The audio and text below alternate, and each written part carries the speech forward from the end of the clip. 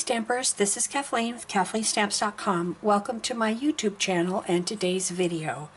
The card that I'm going to show you how I made is this really cute Celebrate You card, and you can see all of the little design details that I've done with the little black stitching and punching out the flowers, and then coloring them in with the yellow and adding a little glitter to them.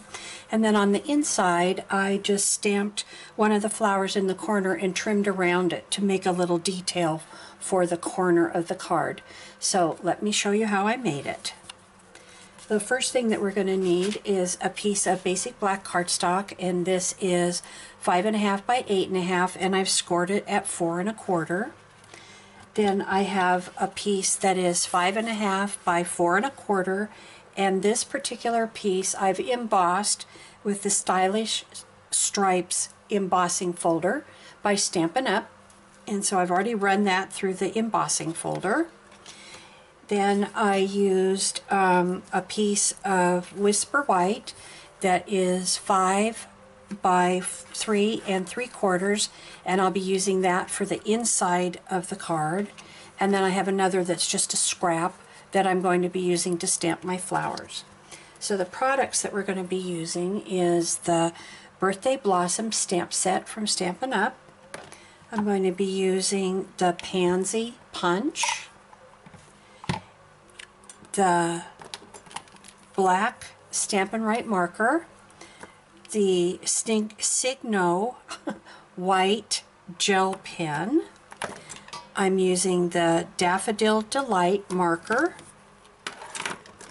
some Tombow Multi glue, and I'll be stamping in the StazOn black, jet black stamp pad. And the reason I'm using this is because when I've stamped, I'm going to be going over the inside with my Daffodil Delight marker, and I don't want the black to smear, or I don't want my marker to pick up the black.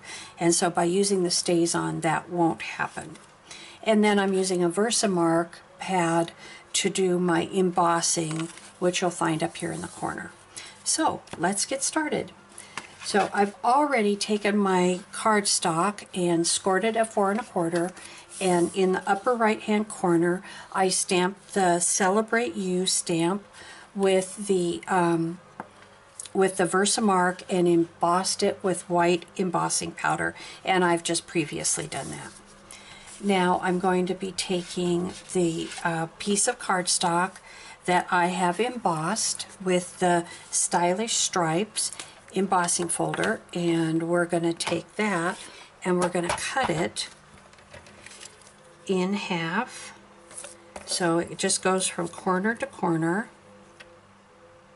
So all you're going to do is on your cutter, let me pull out a little bit, you'll be able to see. This is the cut line on my cutter, and I'm just going to put one corner in the cut line and the bottom corner in the cut line, hold it down tight, and then cut it with my trimmer. And now I have the piece that I will be using on the front of the card. So you can see the embossing that I've got on that. So I'm going to take this piece and I'm just going to go ahead and adhere it to my card. And I'm choosing to use the Tombow glue. I'm finding myself using this more than any other glue lately because of the fact that you can, it has a little what I call slip time. So I'm able to move this paper around a little bit before it's actually settled in, and it gives me that move time, helps me to get everything centered exactly, or on my card exactly the way I want it, because sometimes I have difficulty with getting it to lay down properly. So now that's all done on the front of our card. Now I'm going to take my scrap paper and I'm going to stamp my pansy stamp, or my flower stamp, using the StazOn ink. And if you look at the back of my stamp, you're going to notice that I have this real little red dot. That little red dot corresponds with the dot on my punch. So I know that if my stamp is going, if I have this down and when I go to punch it, it will always match to my punch. And how I determined where to put the stamp, or to put the spot initially, is if you look at the front of your cover of your stamp set, this exactly coordinates with how the punch is lined up. So all you need to do when you're looking at your stamp is to determine which piece of your stamp matches this.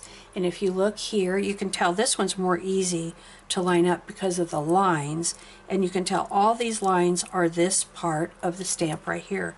So I just turned it over and put a dot on this petal, and now I know that when I punch it out, everything will line up perfectly. So I hope that little tip will help you. Sometimes it's hard to get things to line up. So I'm just going to go ahead and stamp this on my paper, and I'm going to need 3 of them. Okay, and while I'm at it, I'm also going to take my inside piece and I'm going to stamp it down, the flower down in this corner, so that I'll be able to cut around it and have it make a really cute image on the paper. So I'm just going to make sure that the stamp hangs off the edges just a little bit, and so now I'll be able to trim around it and it will just look really cute. So that's all of the stamping that we need to be doing. So now we can go ahead and on this piece, now you can see what I'm going to do is I'm just going to trim right around here. And every time you do this, it's going to come out a little differently. Sometimes you'll get more of an image, and sometimes you'll get less. So every one of them, it will just vary. You're not doing anything wrong no matter how they vary. Okay, so now this will be what my inside will look like, and you can see it's going to fit right here. And because it's cut out, it just gives it a really nice look. So we can go ahead and glue this down to the inside.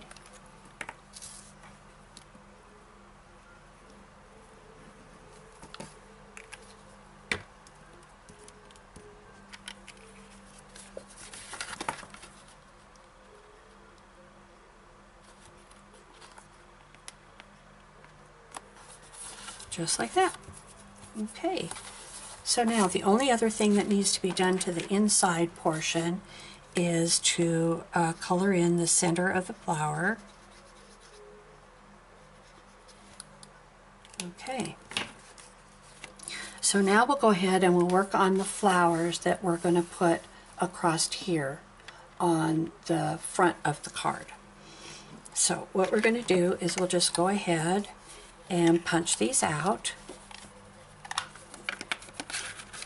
And you can see how, because I took the care to stamp with the one with the red dot down on the bottom, it will line up with the red dot on my punch, and you'll get a perfect flower punch out every time.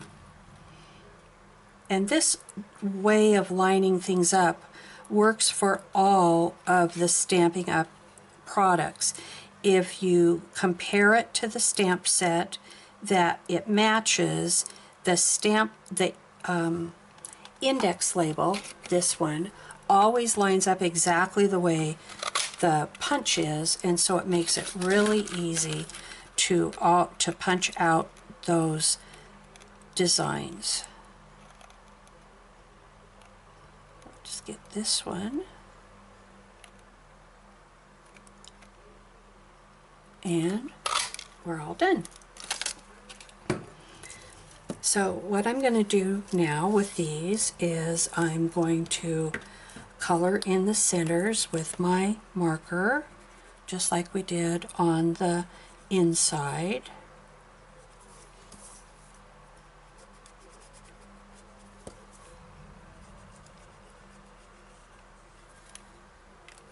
Okay.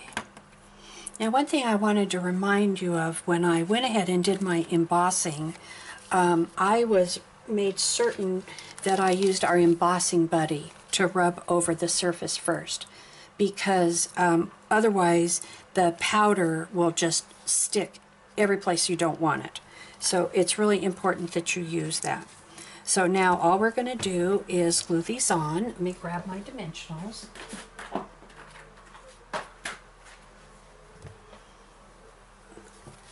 Okay, so we're just going to put a couple dimensionals on the back of each one of these.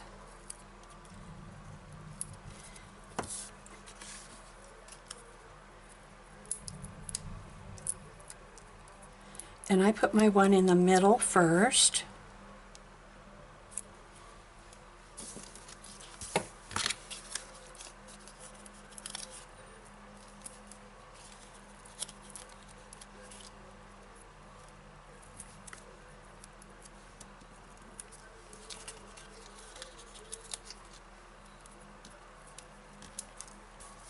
Okay. So I can see that the battery on my camera is just about to shut off. So the only other thing that I did is I went around the edges with my marker to achieve the lines on the edges. Thank you so much for stopping by. I hope you've enjoyed this card and that you will go ahead and make it on your own. If you like the video, please go ahead and click the thumbs up and be sure to subscribe. And if you want any information about the cards, you can always go out to my website at KathleenStamps.com. Thank you so much for stopping by.